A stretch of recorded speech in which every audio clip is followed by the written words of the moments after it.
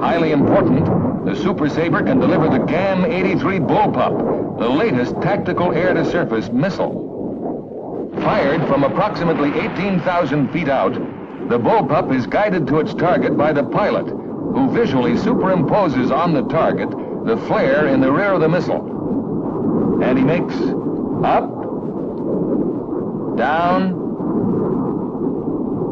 right, or left corrections from the cockpit until the Bullpup strikes the target. Such simplicity in guidance is producing greater accuracy and reliability than has ever been experienced in air-to-surface missiles.